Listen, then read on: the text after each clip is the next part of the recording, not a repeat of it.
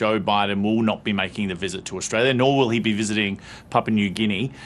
We have been confirmed by the White House that he will be leaving the United States tomorrow to head to the G7, which has been held in Hiroshima in Tokyo, in Japan. And it has been pointed out by the White House national security spokesperson that on the sidelines of the G7, he will be meeting with Prime Minister Albanese as well as the Prime Minister of India, Narendra Modi.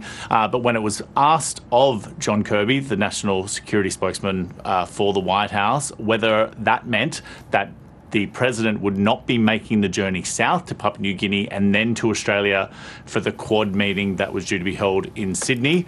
He said that they are re-evaluating that trip. Now, this is all because of domestic political concerns here in the United States.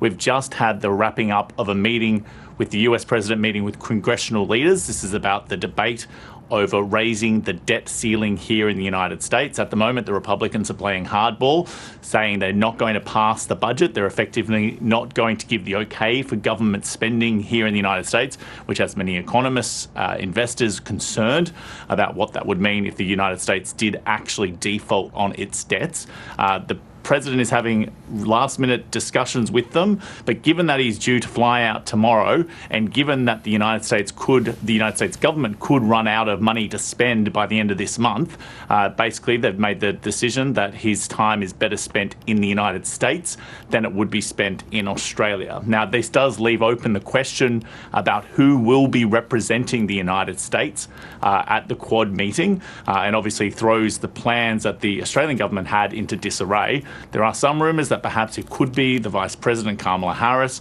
but none of that has been confirmed at this point. But obviously a huge blow to Anthony Albanese, who was excited about the opportunity of hosting the most important, most powerful man in the world. That now no longer will occur. But hopefully it means that the other leaders of the Quad will be making that journey down, but we wait to see who will be filling that seat from the American perspective. Carrington, thank you. We'll stay across what is a pretty significant breaking story this morning, Lisa.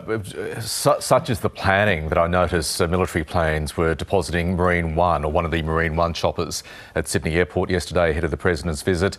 Yes, the Quad will still go ahead, whether it's the Vice President Kamala Harris or another US official. But this is a blow because the Quad is a pretty serious strategic move by the US, Australia, India and Japan, set up in recent years or revived in recent years over concerns about what China's up to.